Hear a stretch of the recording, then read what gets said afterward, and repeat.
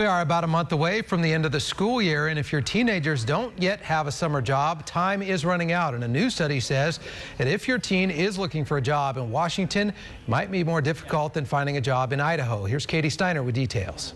Hey, Sean, well, the school year is almost done. The kids are going to be out in about a month, and you're going to see a lot of students walking around town with their resumes in hand, looking for signs just like this one. Now, if your kid hasn't been hired yet looking for a job, don't worry, they're not alone here in Washington. In fact, this is probably one of the worst states you could be trying to find a job as a teenager. Let's take a look at the facts here. Washington has the 6th worst teen unemployment rate in the country. About 28% of all kids looking for a job have not been hired. Now, last year it was a little bit worse, so it is better now. But let's take a look at Idaho. Kids over there don't have it nearly as bad. Their unemployment rate for teens is about 20%. Now, here's another interesting factor. Minimum wage. It might be easier to get a job in Idaho, but if you get a job here in Washington, you're going to be paid about $2 more.